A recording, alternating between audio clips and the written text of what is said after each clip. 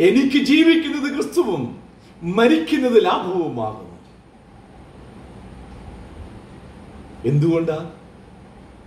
ആ ദമസ്കോസിലേക്കുള്ള യാത്രയിൽ അവൻ അനുഭവിച്ച് അറിഞ്ഞ ഒരു യേശുവുണ്ട്. ആ യേശു ഇന്നും ജീവിക്കുന്നു അവനോടുകൂടെ. അത് അപ്പോസ്തലനായ പൗലോസിന്റെ ജീവിതത്തിന്റെ അന്ത്യനിമിഷം വരെ ജീവിക്കുന്ന യേശുവിനോട് കൂടെ യാത്ര ചെയ്യുന്നു.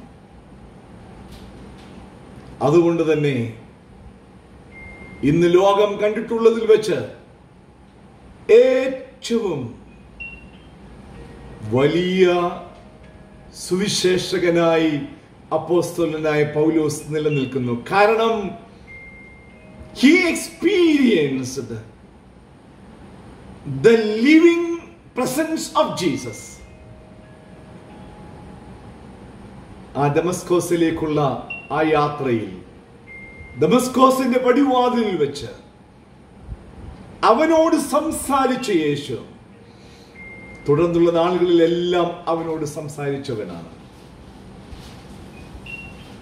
അവന്റെ ജീവിതാനുഭവങ്ങൾ നിലനിന്നവനാണ്.